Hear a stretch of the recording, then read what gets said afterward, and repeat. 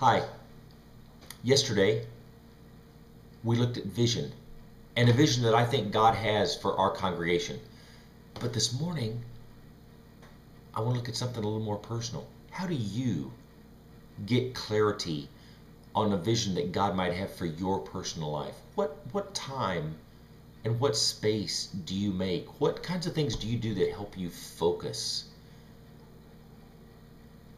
Is it early in the morning, alone time? Is it late in the evening or at night, alone time? Is it time with a few really close, trusted, loved friends or family members?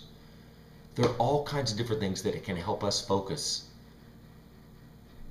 And vision is about focus. So I invite you this week to think about what different kinds of things and what different kinds of times work best for you to focus. And as you're thinking about those things, as you're spending time with God and with friends, think especially, pray especially about what God's vision for you might be. I'm confident God will help you see it clearly, clearly enough to move towards it, to grow.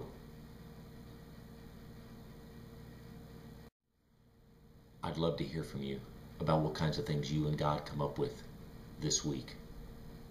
Thanks, and peace.